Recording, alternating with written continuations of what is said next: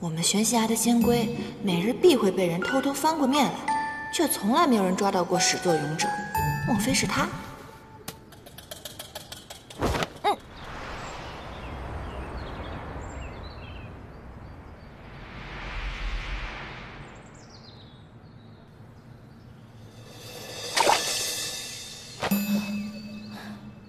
你这个小人！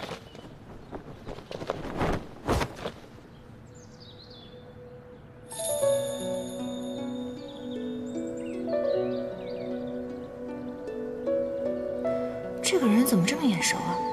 我是不是在哪儿见过他？大胆！你是哪个宫的小仙，竟敢翻我们玄溪崖的仙龟？怎么，有胆量翻龟，没有胆量报上你的姓名还有仙号吗？想逃是不是？这个人的面容跟背影都好生熟悉，好像在哪里见过似的，可怎么都想不起来了。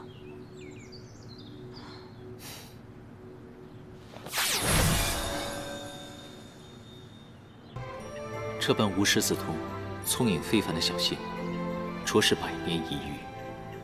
只可惜此人心性太过浮躁，若能加以磨练，日后必成大器。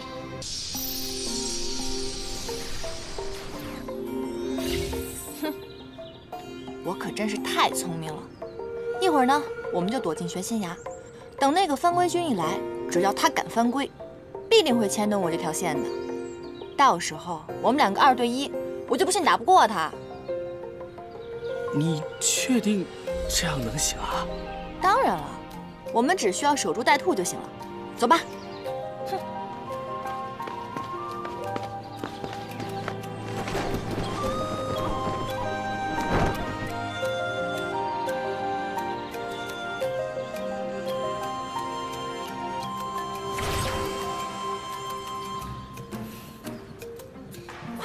快点！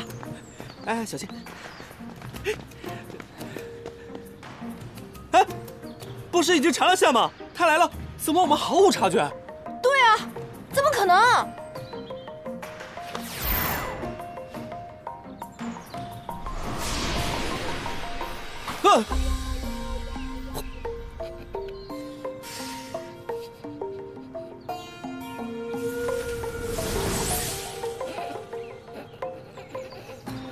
你这个翻龟小人，我抓不到你的话，我就不叫颜淡。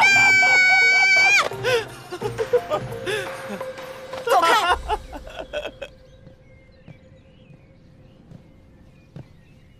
世云，啊，颜淡，翻龟君抓到了吗？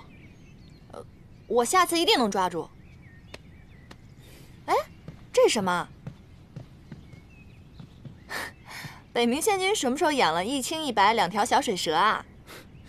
他们呀，才不是什么水蛇呢，而是龙。银白色那条啊，是东海龙尊家的太子敖轩；青色的是南海青龙族的公主昭兰。龙族啊，觉得我们9重天仙气盛，所以就把他们子女送来养了。哼，你不说还真看不出来是龙。小家伙。哎。 啊！什么东西啊！咬我！你怎么把它扔出去了？它不是龙吗？对面是莲池，应该不会死吧？嗯，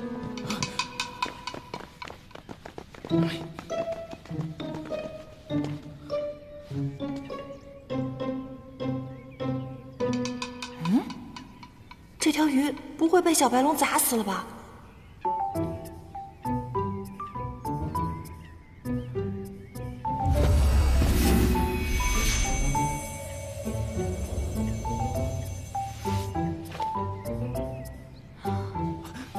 找到了，敖轩找到了。啊，你真棒，你真棒！哎，世云，你看啊，我怎么觉得这条小黑鱼，它看我的眼神充满了鄙夷呀？怎么可能？它不过是一条鱼而已，怎么可能有人的表情？